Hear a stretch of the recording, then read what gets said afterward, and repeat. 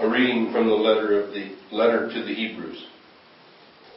Brothers and sisters, every high priest is taken from among men and made their representative before God, to offer gifts and sacrifices for sins. He is able to deal patiently with the ignorance and erring, for he himself is beset by weakness, and so for this reason must make sin offerings for himself, as well as for the people. No one takes this honor upon himself, but only when called by God, just as Aaron was.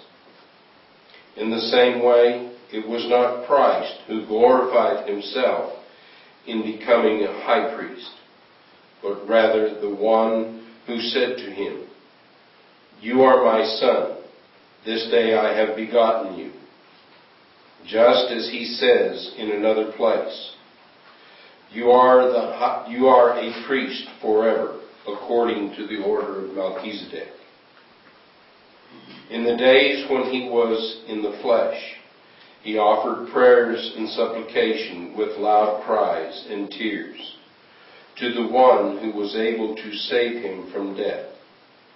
And he was heard because of his reverence. Son though he was, he learned obedience from what he suffered. And when he was made perfect, he became the source of eternal salvation for all who obeyed him. The word of the Lord. Thanks be to God.